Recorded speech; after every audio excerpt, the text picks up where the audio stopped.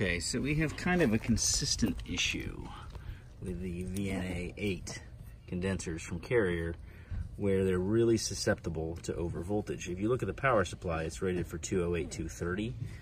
And so remember, 230, the permissible maximum voltage is 253. And what we found is these things have catastrophic board failure whenever you get consistently over 253. So you can see right here on our ICM493, we have a voltage over voltage condition that's resulting in it not running.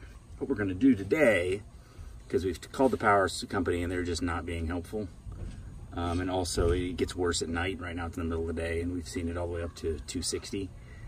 So we're going to go ahead and just put in our own buck and boost transformer to drop this voltage down enough to allow it to safely operate. And we're going to do that before our ICM493, and then going so the ICM493 can still protect the condenser. So for safety's sake, we always shut off the breaker, but before we actually start touching anything, we check to a known voltage source. So I'm going to check from one leg to ground to make sure that my meter reads it, and then I'm going to check from leg to leg and then leg to ground and make sure the power's off before we start disconnecting and installing our buck and boost transformer. In this case, I say buck and boost transformer, but really buck and boost just means either boost, which is increased voltage, or buck, which is decreased voltage. So we're going to be using it for buck. So this is 0.75 kVA, that's kilovolt amps, so that's thousands of volt amps. So that's a 750 VA transformer. Now when you look at this, you really have to look at the specs to make sense of what all of this means, because on face value it looks like, well, we've got a primary 240 or 120 volts, then you got all this additional jazz, and if you don't speak the language of buck and boost transformers, that's not going to make a whole lot of sense to you. So you got to look at the manual. Alright, so you can see we've got the primary is 120 x 240, secondary is 1632. Yeah, this is what we're looking at here, and we've got not the 0.75. This is something you can easily make a mistake. It's not 0.075, it's 0.75. So this is what we've got, and we're trying to buck. Boosting is a reduction in voltage. We're trying to reduce our voltage from, we're actually going to be more like 250, 255 in this range.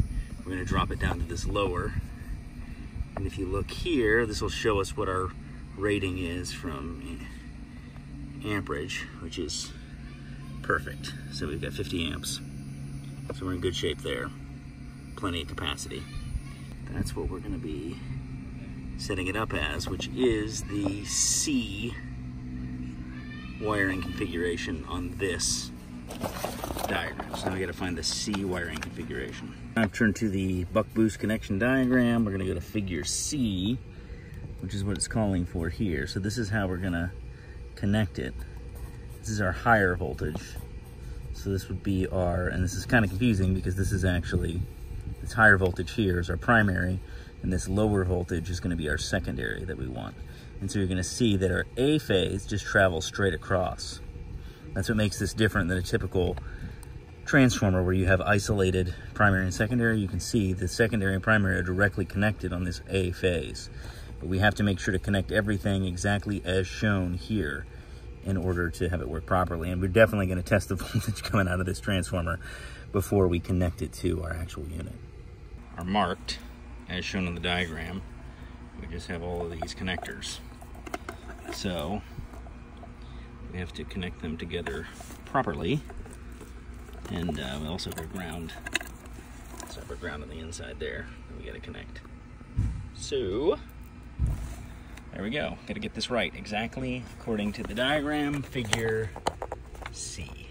Okay, so Jesse just showed me this. He's holding the camera for me because I've always taken these all the way off, and then you gotta like unthread these. But what he showed me is that you don't actually have to do that. You just leave them threaded on, and then it has a little indent in there.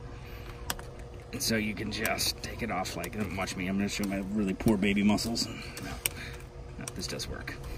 So you just don't take it all the way off, and then kind of unthreads itself. Now I know that's stupid, but I literally never knew that because nobody ever showed me, and now I've showed you, so there you have it. Okay, so now we've got our low voltage secondary going out to our ICM493, And we've got our high voltage primary coming in there. We need to wire this all up according to figure C. Yep, figure C. Input side can actually drop down a little bit. So we're right on the edge of unacceptable at this point. Now let's see what we got coming into the ICM493 out of our buck and boost transformer in buck mode, wired up to buck.